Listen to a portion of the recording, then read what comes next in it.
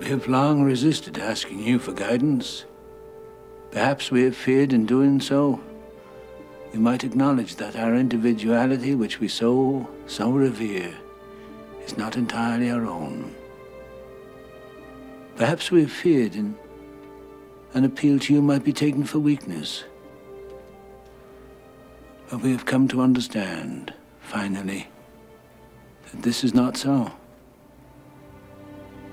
You understand now? We've been made to understand and to embrace the understanding that who we are is who we were.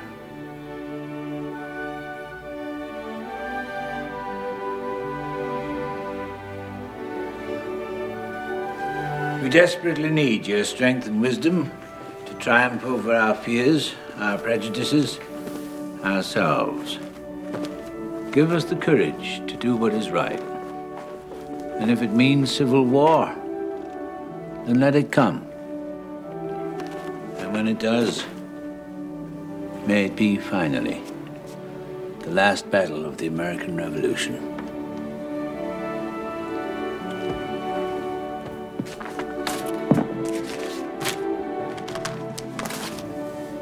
That's all I have to say.